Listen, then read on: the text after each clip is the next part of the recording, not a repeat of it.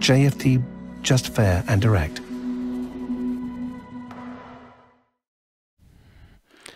Good morning everyone, and welcome to JFD's daily market review for May the 21st. I am Charalambos Pissouros, senior market analyst here at JFD, and I will talk about yesterday's main market movers, what's my opinion moving ahead, what are today's important events and how they could affect the markets. But before we start, let's read our disclaimer. The content we produce does not constitute investment advice or investment recommendation, should not be considered as such, and does not in any way constitute an invitation to acquire any financial instrument or product. I will leave you a few seconds to read the rest, and then we will jump into our analysis.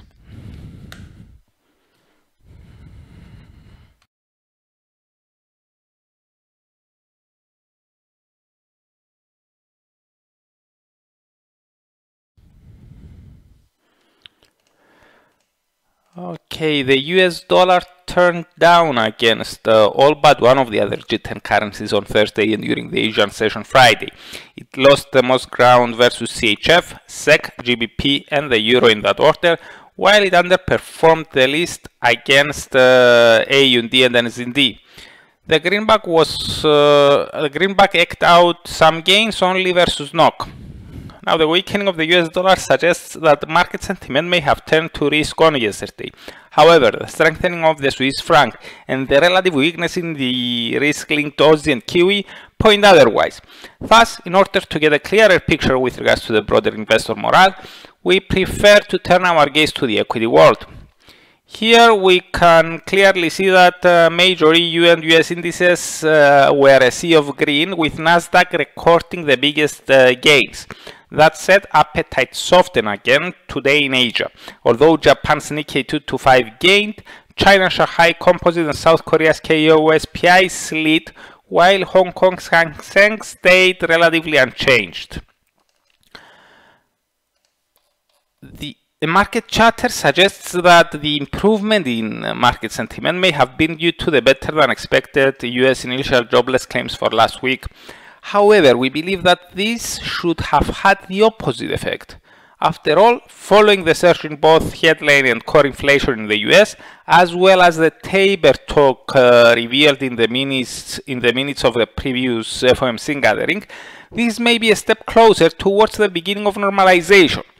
In our view, the only indicator on the agenda which may have helped ease inflation fears is the Philly Manufacturing Activity Index for May, which fell more than anticipated.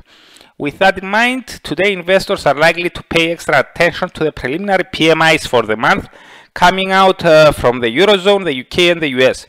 Eurozone's manufacturing PMI is anticipated to have slid somewhat, but to have stayed at elevated levels. Specifically, it is expected to have declined to 62.4 from 62.9. The services index is forecast to have increased to 52 from 50.5. This is likely to drive the composite index up to 54.9 from 53.8, confirming that with the vaccinations rollout, the Euro area economy is recovering from the coronavirus pandemic at a decent pace.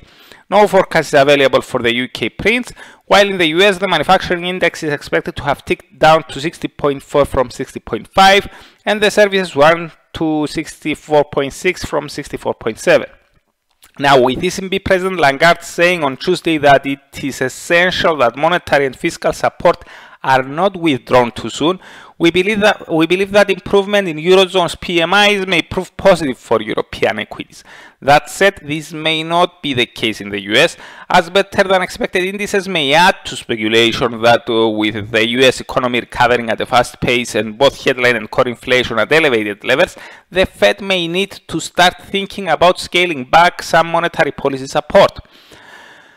Now, as for the rest of today's events, we have the UK retail sales for April, Canada's retail sales for March, and the US existing home sales for April.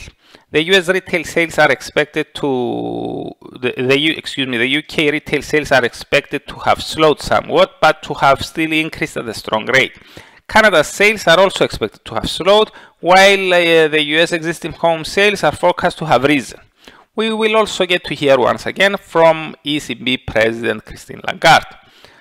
So that's it from me. Thank you very much for watching and listening.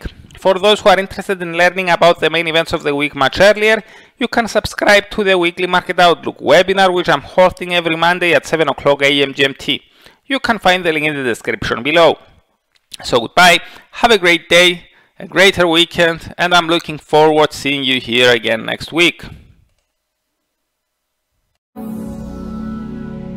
JFT, just fair and direct.